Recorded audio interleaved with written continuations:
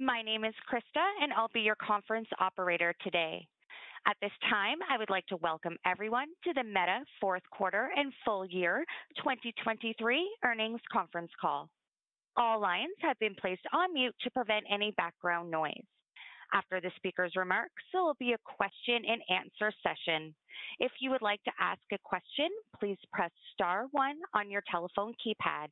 To withdraw your question, again, press star one. We ask that you limit yourself to one question. This call will be recorded. Thank you very much. Ken Dorell, Meta's Director of Investor Relations, you may begin. Thank you. Good afternoon and welcome to Meta Platforms' fourth quarter and full year 2023 earnings conference call. Joining me today to discuss our results are Mark Zuckerberg, CEO, and Susan Li, CFO. Before we get started, I would like to take this opportunity to remind you that our remarks today will include forward-looking statements. Actual results may differ materially from those contemplated by these forward-looking statements. Factors that could cause these results to differ materially are set forth in today's earnings press release and in our quarterly report on Form 10-Q filed with the SEC. Any forward-looking statements that we make on this call are based on assumptions as of today, and we undertake no obligation to update these statements as a result of new information or future events. During this call, we will present both GAAP and certain non-GAAP financial measures. A reconciliation of GAAP to non-GAAP measures is included in today's earnings press release.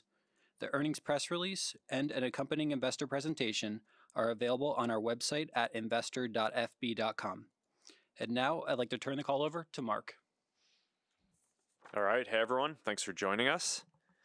This was a good quarter, and it wrapped up an important year for our community and our company. We estimate that there are more than 3.1 billion people who use at least one of our apps each day. 2023 was our year of efficiency, which focused on making Meta a stronger technology company and improving our business to give us the stability to deliver our ambitious long-term vision for AI and the metaverse. And last year, not only did we achieve our efficiency goals, but we returned to strong revenue growth, saw strong engagement across our apps, shipped a number of exciting new products like Threads, Ray-Ban Meta Smart Glasses, and mixed reality in Quest 3, and of course established a world-class AI effort that's going to be the foundation for many of our future products. I think that being a leaner company is helping us execute better and faster, and we will continue to carry these values forward as a permanent part of how we operate. Now, moving forward, a major goal will be building the most popular and most advanced AI products and services. And if we succeed, everyone who uses our services will have a world-class AI assistant to help get things done. Every creator will have an AI that their community can engage with. Every business will have an AI that their customers can interact with to buy goods and get support. And every developer will have a state-of-the-art open source model to build with. I also think that everyone will want a new category of computing devices that let you frictionlessly interact with AIs that can see what you see and hear what you hear, like smart glasses. Now, one thing that became clearer to me in the last year is that this next generation of services requires building full general intelligence. Previously, I thought that because many of the tools were social, commerce, or maybe media-oriented, that it might be possible to deliver these products by solving only a subset of AI's challenges. But now it's clear that we're going to need our models to be able to reason, plan, code, remember, and many other cognitive abilities in order to provide the best versions of the services that we envision. We've been working on general intelligence research and FAIR for more than a decade, but now general intelligence will be the theme of our product work as well. Meta has a long history of building new technologies into our services, and we have a clear long-term playbook for becoming leaders. And there are a few key aspects of this that I want to take some time to go through today. The first is world-class compute infrastructure. And I recently shared that by the end of this year, we'll have about 350,000 H100s, and including other GPUs, that'll be around 600,000 H100 equivalents of compute. We're well positioned now because of the lessons that we learned from Reels. We initially underbuilt our GPU clusters for Reels, And when we were going through that, I decided that we should build enough capacity to support both Reels and another Reels-sized AI service that we expected to emerge so we wouldn't be in that situation again. And at the time, the decision was somewhat controversial, and we faced a lot of questions about CapEx spending, but I'm really glad that we did this. Now, going forward, we think that training and operating future models will be even more compute intensive. We don't have a clear expectation for exactly how much this will be yet, but the trend has been that state-of-the-art large language models have been trained on roughly 10x the amount of compute each year. And our training clusters are only part of our overall infrastructure, and the rest obviously isn't growing as quickly. But overall, we're playing to win here, and I expect us to continue investing aggressively in this area. In order to build the most advanced clusters, we're also designing novel data centers and designing our own custom silicon specialized for our workloads. The second part of our playbook is open source software infrastructure. Our long-standing strategy has been to build an open source general infrastructure while keeping our specific product implementations proprietary. In the case of AI, the general infrastructure includes our Llama models, including Llama 3, which is training now and is looking great so far, as well as industry standard tools like PyTorch that we've developed. And this approach to open source has unlocked a lot of innovation across the industry, and it's something that we believe in deeply. Now, I know that some people have questions about how we benefit from open sourcing the results of our research in large amounts of compute, so I thought it might be useful to lay out the strategic benefits here.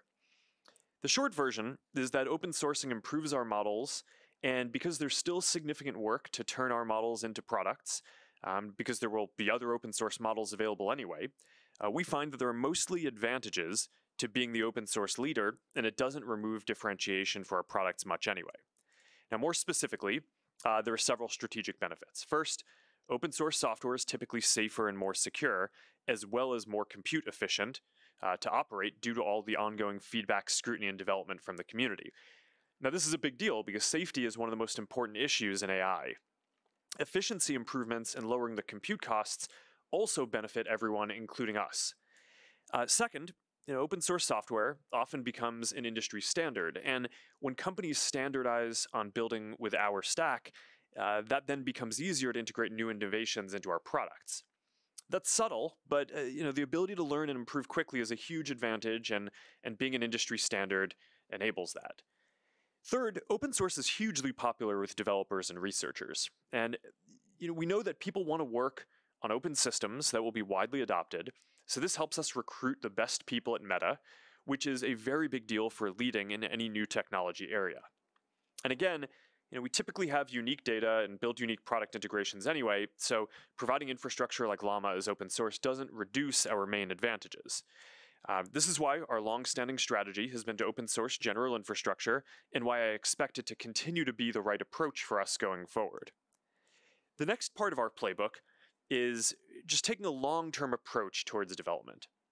And while we're working on today's products and models, we're also working on the research that we need to advance for Llama 5, 6, and 7 in the coming years, and beyond, to develop full general intelligence.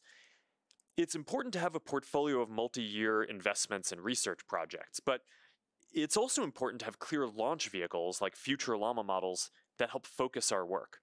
We've worked on general intelligence in our lab, FAIR, for more than a decade, as I mentioned, and we've produced a lot of valuable work. But having clear product targets for delivering general intelligence really focuses this work and helps us build the leading research program. Now, the next key part of our playbook is learning from unique data and feedback loops in our products. When people think about data, and they typically think about the corpus that you might use to train a model up front. And on Facebook and Instagram, there are hundreds of billions of publicly shared images and tens of billions of public videos, which we estimate is greater than the common crawl dataset. And people share large numbers of public text posts and comments across our services as well. But even more important than the upfront training corpus is the ability to establish the right feedback loops with hundreds of millions of people interacting with AI services across our products. And this feedback is a big part of how we've improved our AI systems so quickly with Reels and ads, especially over the last couple of years when we had to re-architect it around new rules. Now that brings me to the last part of our playbook for building leading services, which is our culture of rapid learning and experimentation across our apps. When we decide that a new technology, like AI recommended Reels, is going to be an important part of the future, we're not shy about having multiple teams experimenting with different versions across our apps until we get it right. And then we learn what works and we roll it out to everyone. And there used to be this meme that we'd probably launch stories on our settings page at some point. And look, I think it's kind of funny because it gets to a core part of our approach. We start by learning and tuning our products until they perform the way we want, and then we roll them out very broadly. And sometimes, occasionally products will blow up before we're ready for them to, like Threads. Although I'll note that Threads now has more people actively using it today than it did during its initial launch peak. So that one's, I think, on track to be a major success. But normally, we learn and we iterate methodically. And, we started doing that with our AI services in the fall, launching Meta AI, our assistant, AI Studio, which is the precursor to Creator AIs, our alpha with business AIs, and the Ray-Ban Meta smart glasses. And we've been tuning each of these, and we're getting closer to rolling them out more widely. So you should expect that in the coming months. From there, we'll focus on rolling out services until they reach hundreds of millions or billions of people. And usually only when we reach that kind of scale do we start focusing on what monetization will look like. And although in this case, the way that business AIs will help business messaging grow in WhatsApp Messenger and Instagram is pretty clear. But that's our basic approach. And I'm really excited about pointing our company at developing so many of these awesome things. Now, we have two major parts of our long-term vision. And in addition to AI, the other part is the metaverse. We've invested heavily in both AI and the metaverse for a long time, and we will continue to do so. These days there are a lot of questions more about AI that I get, and that field is moving very quickly, but I still expect that this next generation of AR, VR, and MR computing platforms to deliver a realistic sense of presence that will be the foundation for the future of social experiences, and almost every other category of experiences as well. Reality Labs crossed $1 billion in revenue in Q4 for the first time, with Quest having a strong holiday season. Quest 3 is off to a strong start, and I expect it to continue to be the most popular mixed reality device. With Quest 3 and Quest 2 both performing well, we saw that the Quest app was actually the most downloaded app in the App Store on Christmas Day. I want to give a shout out to Asgard's Wrath 2, which was developed by one of our in-house studios and received IGN's 10 out of 10 masterpiece rating, making it one of the best rated games out there, not just in VR, but of any game on any platform ever. It's a really good sign that we're able to deliver that quality of work at Meta. Horizon is growing quickly too. It is now in the top 10 most used apps on Quest, and we have an exciting roadmap ahead. This is another example of applying the long-term playbook that I discussed earlier with AI, but in another area. We take the time to build up the core technology and tune the experience, and then when it's ready, we're good at growing things. Now, our focus for this year is going to be on growing the mobile version of Horizon as well as the VR one. Ray-Ban Meta smart glasses are also off to a very strong start, both in sales and engagement. Our partner, EssilorLuxottica, is already planning on making more than we'd both expected due to high demand. Engagement and retention are also significantly higher than the first version of the glasses.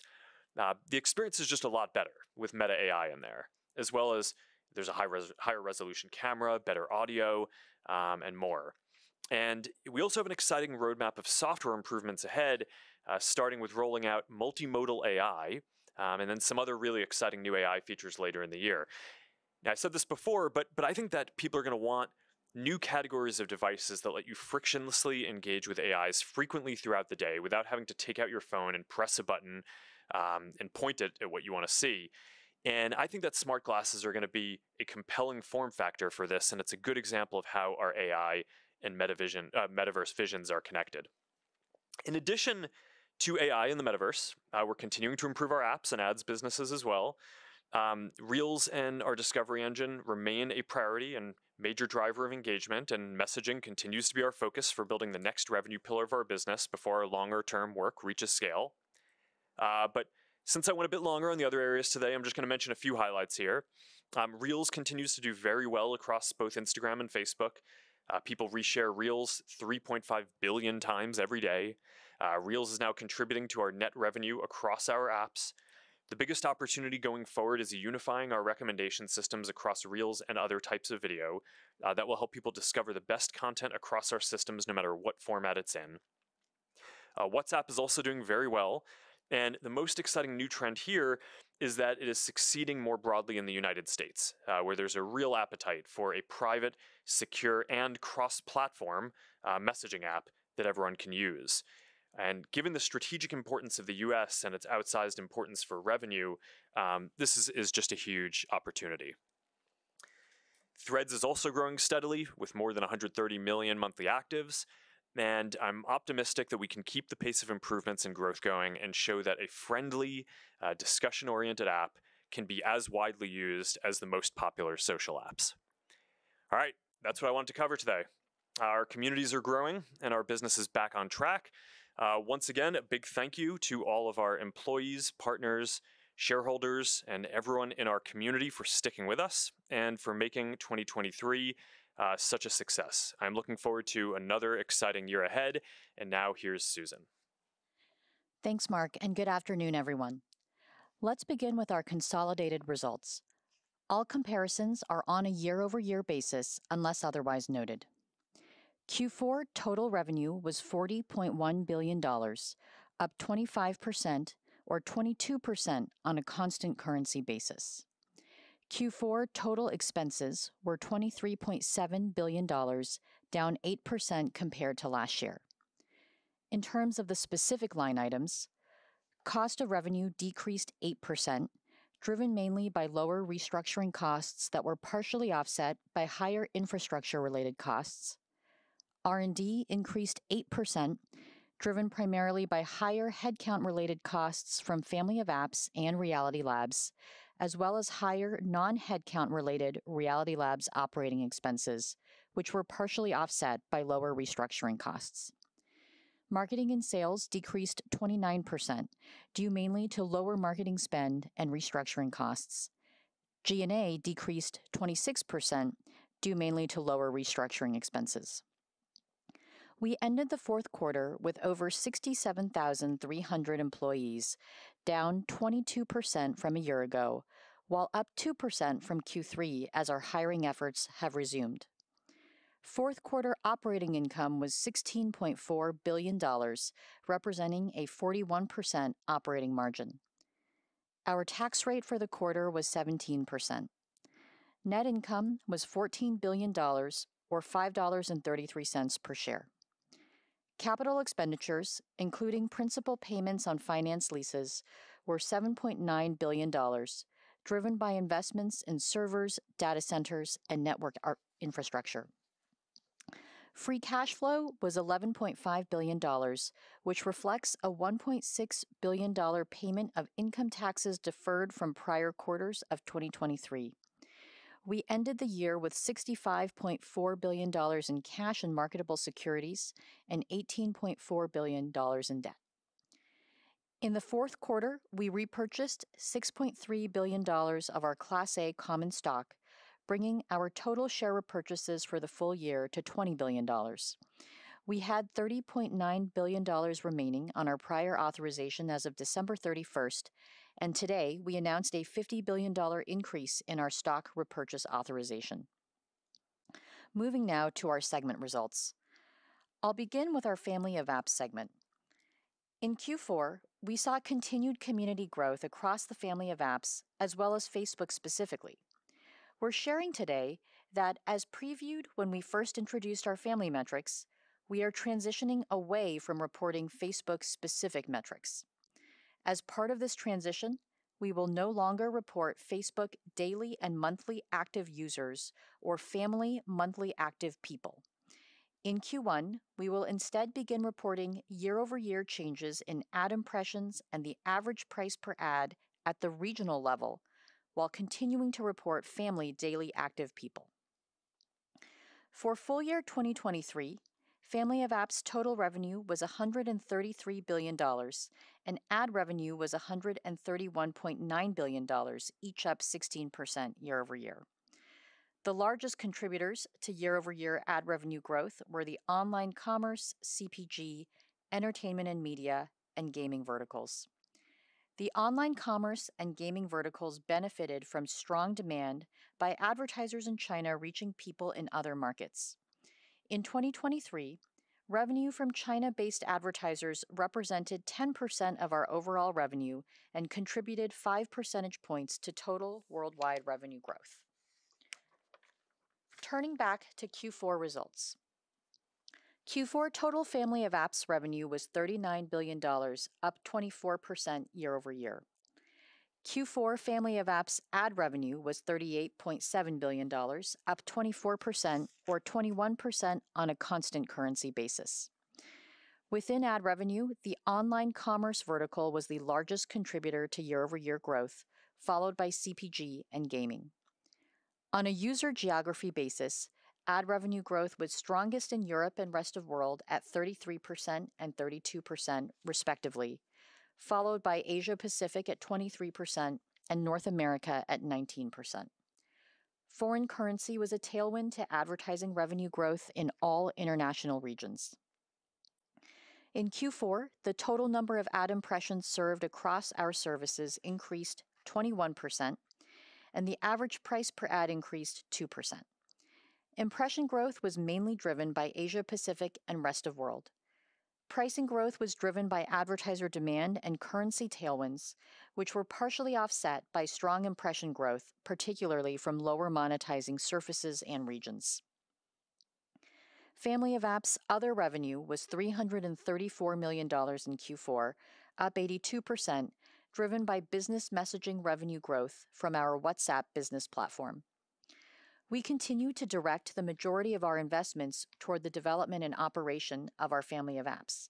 In Q4, Family of Apps expenses were $18 billion, representing approximately 76% of our overall expenses. Family of Apps expenses were down 13% due to lower restructuring expenses. Family of Apps operating income was $21 billion, representing a 54% operating margin. Within our Reality Labs segment, Q4 revenue was $1.1 billion, up 47% driven by Quest 3 sales during the holiday season. Reality Labs expenses were $5.7 billion, up 14% year over year, due primarily to higher headcount-related expenses and non-headcount-related R&D spend. Reality Labs' operating loss was $4.6 billion. Turning now to the business outlook. There are two primary factors that drive our revenue performance: our ability to deliver engaging experiences for our community, and our effectiveness at monetizing that engagement over time. On the first, we remain pleased with engagement trends and have strong momentum across our product priorities. We're seeing sustained growth in Reels and video overall, as daily watch time across all video types grew over 25% year over year in Q4, driven by ongoing ranking improvements. In-feed recommendations of posts from accounts you're not connected to also continue to drive incremental engagement as we increasingly personalize recommendations, and we expect to deliver further improvements this year. On Instagram, we're making strong progress increasing the freshness of recommended content, and a big focus for Facebook this year will be unifying our video experiences and ranking across the app, which should create a more seamless user experience and deliver increasingly relevant video recommendations. On WhatsApp, community growth remains strong, and we're seeing good traction with our Channels product, which has quickly scaled to over 500 million monthly active users since we rolled it out globally in September. We're also making good progress in areas that have the potential to grow people's engagement with our products in the longer term, such as Threads and generative AI. On Threads, we're coming into 2024 with strong product momentum and remain focused on introducing additional valuable features and further scaling the community this year. With generative AI, we fully rolled out our Meta AI Assistant and other AI chat experiences in the US at the end of the year and began testing more than 20 Gen AI features across our family of apps. Our big areas of focus in 2024 will be working towards the launch of Llama 3, expanding the usefulness of our Meta AI Assistant, and progressing on our AI Studio roadmap to make it easier for anyone to create an AI. For the experiences in our apps, we'll follow our typical approach of making them great before we lean into growth and eventually monetization. But this continues to be an exciting area that has the potential to transform how people engage on our services in the years ahead. Now to the second driver of our revenue performance, increasing monetization efficiency. There are two parts to this work. The first part is growing the level of ad inventory within organic engagement. Our approach to optimizing ad levels in our apps has become increasingly sophisticated over the years, as we've developed a better understanding of the optimal place, time, and person to show an ad, which has enabled us to adopt a more dynamic approach to serving ads. We expect to continue that work going forward, while surfaces with relatively lower levels of monetization, like video and messaging, will serve as additional growth opportunities. The other part to increasing monetization efficiency is improving marketing performance. To do this, we're focused on three areas. The first is AI. We continue to leverage AI across our ad systems and product suite. We're delivering continued performance gains from ranking improvements as we adopt larger and more advanced models, and this will remain an ongoing area of investment in 2024. We're also building out our Advantage Plus portfolio of solutions to help advertisers leverage AI to automate their advertising campaigns. Advertisers can choose to automate part of the campaign creation setup process, such as who to show their ad to, with Advantage Plus Audience. Or they can automate their campaign completely using our end-to-end automation tool for driving online sales, Advantage Plus Shopping, which continues to see strong growth. We're also now exploring ways to apply this end-to-end automation to new objectives. On the ads creative side, we completed the global rollout of two of our generative AI features in Q4, text variations and image expansion, and plan to broaden availability of our background generation feature later in Q1. Initial adoption of these features has been strong, and tests are showing promising early performance gains. This will remain a big area of focus for us in 2024. The second area of our work is helping businesses connect their marketing data and measure results. Here, we're continuing to invest in Conversions API to make it easier for advertisers to not only adopt, but maximize its impact. The last area is investing in new and engaging on-platform ad experiences. Business messaging remains a priority here. Click-to-message ads continue to grow, and we're seeing advertisers increasingly use these ads to drive down-funnel conversions. Paid messaging is growing quickly, and we are focused on broadening adoption in 2024 by making it easier for businesses to buy marketing messages and more easily adopt our Flows product to develop richer in-thread experiences for consumers. We're also progressing with our early testing on WhatsApp and Messenger of AIs for businesses that can provide conversational support and chat. We'll take our time to get these experiences right, but we think this will be a compelling opportunity that we're well positioned to deliver on. Outside of business messaging, we're making strong progress with our Shops ads products, which crossed a $2 billion annual run rate in Q4. Next, I would like to discuss our approach to capital allocation. We are in the fortunate position of being able to invest in many organic opportunities to improve the performance of our core business in the near term, while also making two significant longer time horizon investments in AI and Reality Labs. AI is a growing area of investment for us in 2024 as we hire to support our roadmap. We are also investing more in our AI infrastructure capacity this year, and given many of our ambitious forward-looking plans will rely on having sufficient compute capacity, we expect this to be an area we invest more aggressively in over the coming years. Reality Labs is the other long-term initiative we continue to invest heavily in as we progress on our efforts to develop the next computing platform. Aside from organic investments, returning capital to shareholders remains important to us. We believe our strong financial position and performance will enable us to invest in the business while also continuing to return capital to investors over time. We've historically done so through share repurchases, and while we expect to maintain an active share repurchase program, we are modestly evolving our approach going forward by returning a portion of capital through a regular dividend subject to quarterly board approval. In addition, we continue to monitor the active regulatory landscape, including the increasing legal and regulatory headwinds in the EU and the US that could significantly impact our business and our financial results. Of note, the FTC is seeking to substantially modify our existing consent order and impose additional restrictions on our ability to operate. We are contesting this matter, but if we are unsuccessful, it would have an adverse impact on our business. Turning now to the revenue outlook.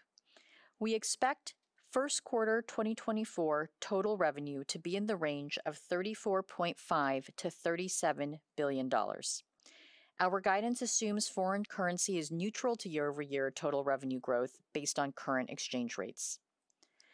Turning now to the expense outlook. We expect full year 2024 total expenses to be in the range of $94 to $99 billion, unchanged from our prior outlook. We continue to expect a few factors to be drivers of total expense growth in 2024. First, we expect higher infrastructure-related costs this year. Given our increased capital investments in recent years, we expect depreciation expenses in 2024 to increase by a larger amount than in 2023.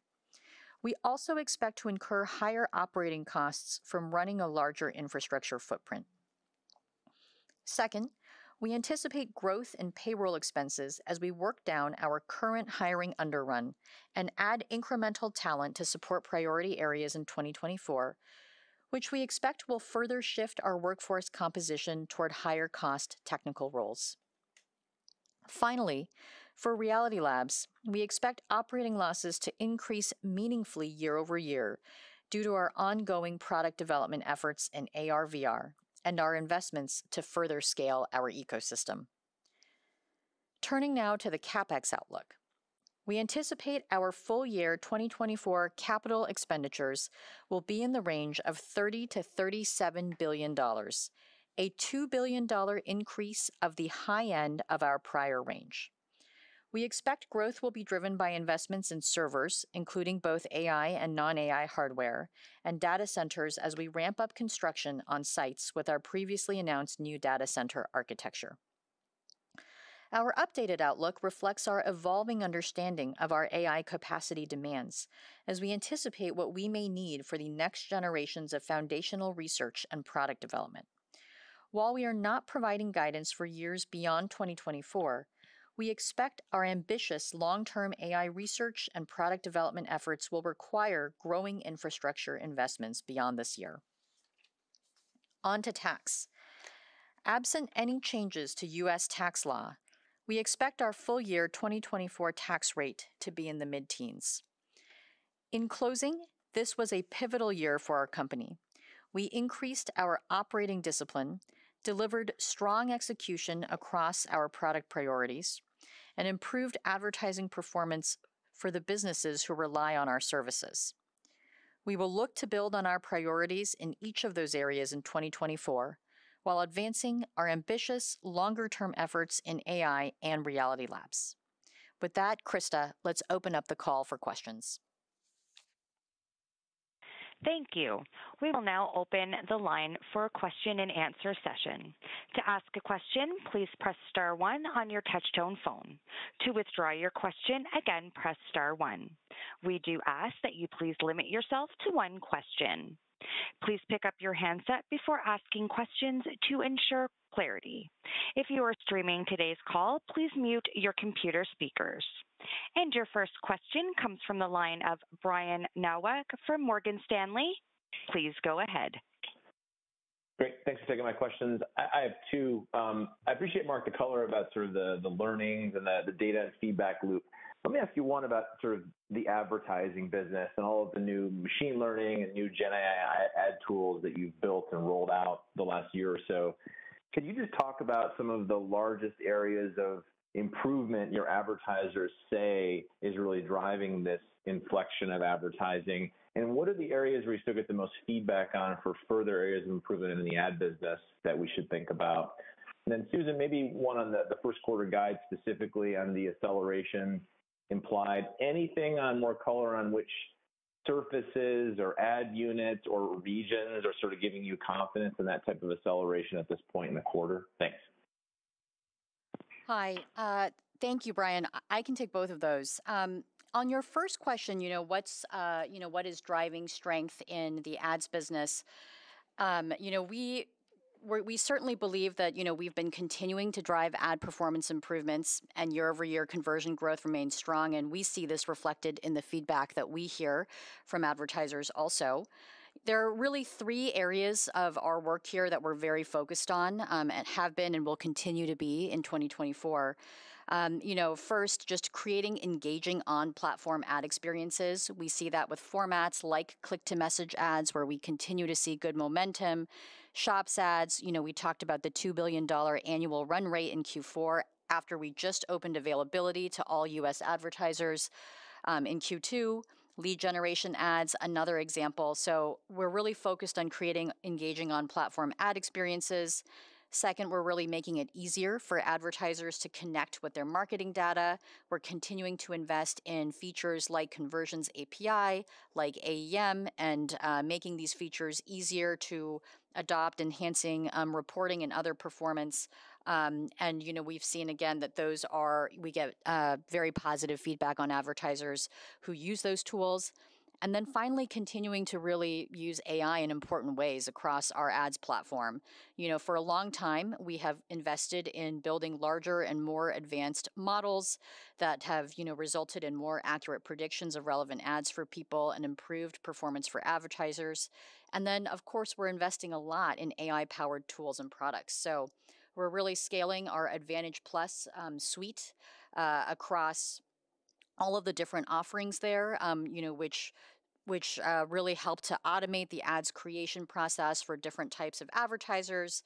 And we're getting very strong feedback on all of those different features. Advantage Plus shopping obviously being the first, but Advantage Plus catalog, Advantage Plus creative, Advantage Plus audiences, etc. So we feel, like these are all really important parts of what has continued to grow improvements in our ads business, and will continue to going forward. On your second question, which is about the Q1 the Q1 revenue guide, this really just reflects a lot of the trends we saw in Q4, which is strong, broad-based advertising demand across verticals, particularly within online commerce and gaming. I'll also note that we get the benefit from having February 29th in this quarter. And again, just the, improvements that we continue to accrue to the business from all of our investments in improving ad performance over time. Your next question comes from the line of Eric Sheridan from Goldman Sachs. Please go ahead. Thanks so much. Maybe two questions if I can. Mark, coming out of a year like you had with the year of efficiency, what do you see as the key messages you want to share with investors about what you learned during the year of efficiency and how it might inform running an organization with the scale of ambition and just your organizational scale that Meta has on a long-term basis? That would be number one.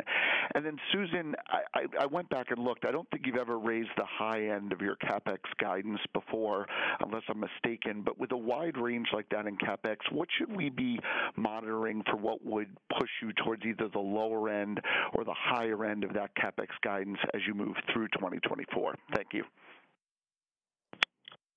I'll take the first one.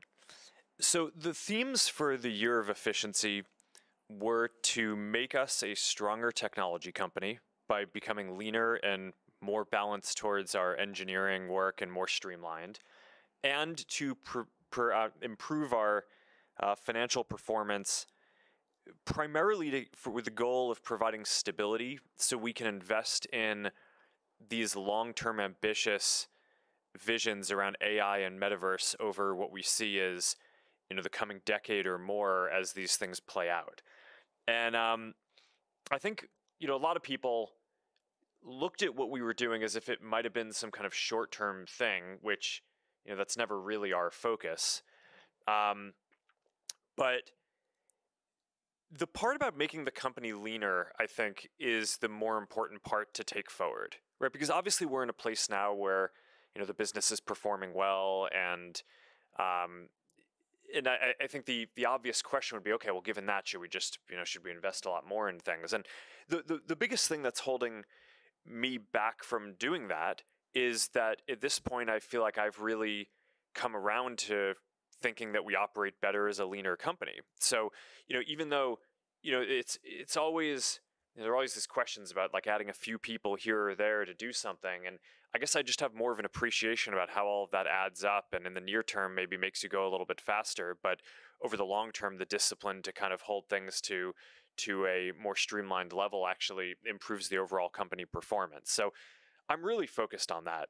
In 2024, we do have a big recruiting backlog from last year because part of the layoffs that we did included teams basically swapping out certain talent profiles for others. And we still need to hire some of the other talent profiles that we swapped people out for.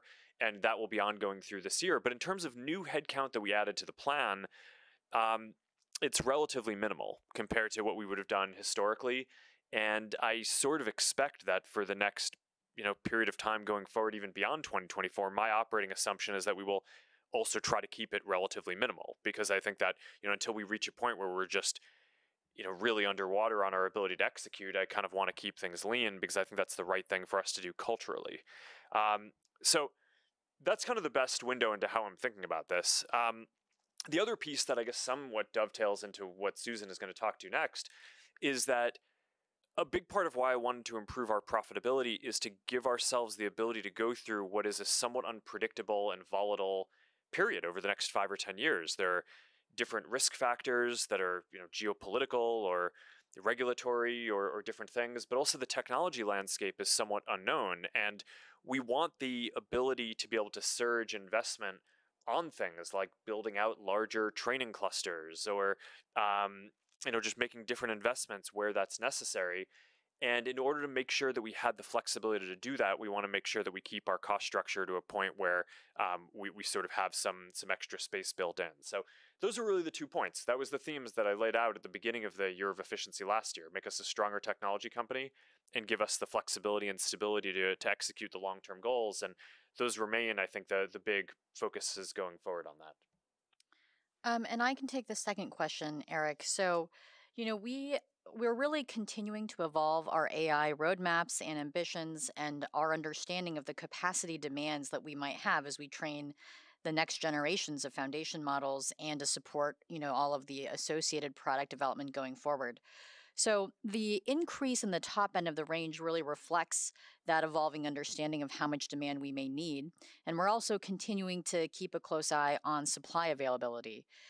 Where we land in that range is a function of both the supply and demand factors I mentioned. And this continues to be a pretty dynamic planning process for us. And there are also certainly, other factors that drive uncertainty. How quickly can we execute on the new data center architecture, how the supply chain turns out to unfold over the course of the year. But our expectation is generally that we will need to invest more to support our AI work in the years ahead, and we're seeing some of that reflected in 2024.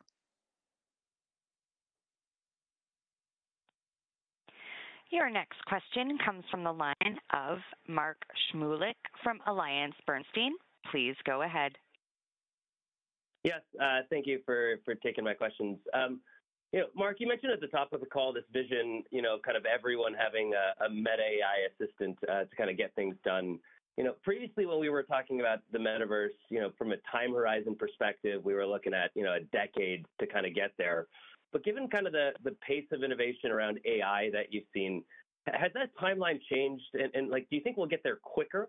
And then second question for Susan, just quickly on shop ads. Appreciate the color. And obviously we've had the Amazon partnership news intra-quarter. We know Meta's made a few attempts at getting kind of more integrated into shopping, over the last few years. Can you share some of the learnings and I guess what's different this time around? Thank you. Sure, I could take the first one. I do think that AI is going to make all of the products and services that we use and make better. So it's hard to know exactly how that will play out. But for the work in Reality Labs specifically, there's a bunch of areas. Like if you take smart glasses, before we thought that we would have to build like full displays and holograms and deliver the sense of presence before that became a mainstream product. And now it seems quite possible that smart glasses that have AI assistants built in will be the killer app, and that the holograms and sense of presence will come later as a, maybe on the same time horizon that we were talking about before, but, could end up being just as important as we expected. But, there could be a big market here even before that. So I think we'll figure that out over the next few years. But yeah, I mean, overall, I think the two go together pretty hand in hand. I would have predicted that a lot of the parts of Reality Labs, I guess the sequence in technology is sometimes surprising. We always kind of expected that as part of building glasses or and any of these platforms that having an AI assistant would be a foundational part of it. But the fact that there have just been big strides in that over the last year or two is a big opportunity for these products sooner. So I think it's still unknown exactly how that will play out, but I think we'll know more over the next few years. It's very exciting, though. And Mark, I can take the second question. So first of all, online commerce continues to be one of our strongest verticals overall.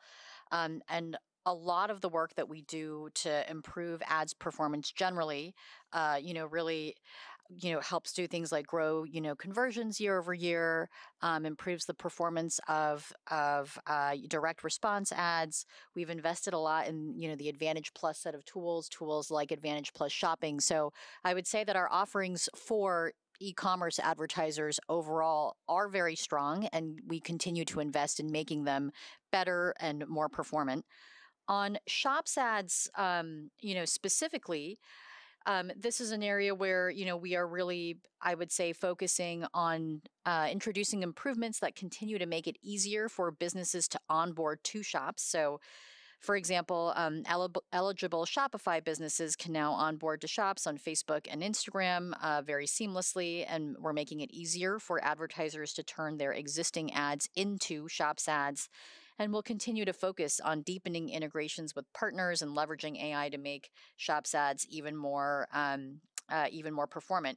You mentioned the Amazon ads pilot, and that's a place where, we're partnering with Amazon to make Buy with Prime to create a more seamless shopping experience on Facebook and Instagram so that it's easier for people to purchase directly from an Amazon ad. This is really early and we're testing this experience with them, but it's another avenue for us to explore how can we make the shopping experience easier for folks on our platform. Your next question comes from the line of Justin Post from Bank of America. Please go ahead. Great. I was wondering if you could help us think about the messaging run rate for revenues and maybe the long-term opportunity and how you think about that going forward on a multi-year basis. And then secondly, the guidance for Q1 suggests stable growth at the midpoint despite comps getting tougher. So I'm wondering if you could help us at all think about, the comps get increasingly tougher as we go through the year, how you're thinking about those comps and how you could grow in the second half. Thank you. Thanks, Justin. I can take both of those. So on your first question about messaging monetization, right now the two primary avenues that we have there are click-to-messaging ads and paid messaging, which we are investing a lot in both to facilitate the full cycle of customer engagement. We saw that revenue growth from click-to-message ads remained strong in Q4. We see broadening advertiser adoption. And there I would say that our focus in terms of where we're investing is really around enhanced optimization and reporting. So we're really trying to drive down funnel performance, enabling businesses to optimize for purchase. And we've seen strong growth in purchase optimization revenue on click-to-messenger ads since we've rolled that out. And we're planning to bring purchase optimization to click-to-WhatsApp campaigns this year. And, across the click-to-messaging ads, we're introducing more robust reporting to help advertisers kind of understand how people are engaging with them via click-to-messaging ads and what is the value of that engagement. And then, of course, in the longer term, this is a place where we're excited about the opportunities for increased automation to really help businesses scale their ability to have conversations with their consumers. On the paid messaging side, this is much earlier, of course, but we're seeing good momentum driven by particularly strong growth from marketing messages. And we've also seen good results from our updated pricing model that we introduced in June. And here, we're really focused on making paid messaging easier to buy. So we're now testing the ability for businesses to send paid messaging directly on Meta Ads Manager. And then again, similar to click-to-messaging, we are investing in ways to make it easier to get more done within the app. So here we launched Flows globally in October, which enables businesses to offer richer user experiences within WhatsApp, things like selecting a seat on a flight or booking an appointment. We're seeing good early traction, and we're focused on just introducing more ways to help businesses easily create flows, and we'll plan on introducing more capabilities here. So there's a lot, I would say, going on in the portfolio of messaging monetization work that we're doing. Now, your second question was around the 2024 outlook. And, we obviously have not shared any guidance beyond Q1. But, our revenue for the full year is going to be influenced by a number of factors, including macro conditions that are certainly harder to predict the further out you go. And over the course of 2024, as you said, we'll also be lapping periods of increasingly, strong demand. So we don't provide guidance beyond Q1. There's certainly a range of outcomes, and we'll have a better read on how we will compare to future quarters as we progress through the year. Your next question comes from the line of Doug Anmuth from JP Morgan. Please go ahead. Thanks for taking the questions. One for Mark, one for Susan. Mark, I believe you shifted FAIR out of Reality Labs and into the family of apps. Can you just talk about some of the benefits there of moving that group as you pursue general intelligence? And then, Susan, can you just walk us through your thought process on adding a dividend to your capital returns at this stage beyond share repurchases? Thank you. I can talk to the first one. Yeah, the whole reason why we moved FAIR is basically to be closer to the Gen AI group. They're both research groups. The Gen AI group basically builds our Llama launch vehicles and products, but also conducts a fair amount of research too, especially things that are going to be coming into the upcoming versions of Llama. FAIR is focused on more foundational work and longer term work. So it's I'd say, more things that might be, a couple years out to 10 plus years out. And as we, I guess here's one way to think about it. A lot of last year and the work that we're doing with Llama 3 is basically making sure that we can scale our efforts to really produce state-of-the-art models. But once we get past that, there's a lot more kind of different research that I think we're going to be doing that's going to take our foundation models in potentially different directions than other players in the industry are going to go in, because we're focused on specific vision for what we're building. So it's really important as we think about what's going to be in Llama 5 or 6 or 7 and what cognitive abilities we want in there and what modalities we want to build into future multimodal versions of the models. We need to be doing that work in advance and to research those things. And it helps to even though FAIR and Gen AI will continue to be two kind of separate groups on different time horizons, I think to have some level of alignment between on the vision of what we're building between the two of them, so that way the FAIR team can have in mind, hey, if we research this, then maybe it can intercept Llama 6 or something. Then that I think is just going to be more helpful for increasing the ambition and focus of all of the work that we do. It's one of the reasons why I talked about. We did open-ended research on an AI for a while, but having a clear product target with these AI agents, I think, is really going to help focus the work and give us a feedback loop that's going to increase the productivity and output that we get dramatically. Doug, on your second question about why now in terms of initiating a dividend, returning capital to shareholders remains an important priority for us, and we believe introducing a dividend really just serves as a nice complement to the existing share repurchase program. The dividend doesn't change how much we will be, or it doesn't change the way we determine the total amount of capital we return. And we expect that share repurchases will continue to be the primary way that we return capital to shareholders. But introducing a dividend just gives us a more balanced capital return program and some added flexibility in how we return capital in the future. Your next question comes from the line of Ron Josey from Citi. Please go ahead. Great. Thanks for taking the question. Mark, I hope your knee is getting better. I wanted to ask you about Apple opening up its App Store in Europe and maybe what role that might play for Meta and further building out the App Store, app install ads, and things along those lines. And Susan, as a follow-up to maybe a prior question, you mentioned the potential around business messaging and what the team's doing around early testing with WhatsApp and Messenger. Just talk to us how you might see this unfold, maybe with AI Studio, and any timing would be helpful. Thank you. I don't think that the Apple thing is going to have any difference for us, because I think that the way that they've implemented it, I would be very surprised if any developer chose to go into the alternative app stores that they have. They've made it so onerous, and I think so at odds with the intent of what the EU regulation was, that I think it's just going to be very difficult for anyone, including ourselves, to really seriously entertain what they're doing there. Susan, did you want to add anything? Nope. I was going to take the second question, I think, which was around the rollout of some of the Gen AI features from a monetization perspective. And, first of all, I would say that we don't expect our Gen AI products to be a meaningful 2024 driver of revenue. But, we certainly expect that they will have the potential to be meaningful contributors over time.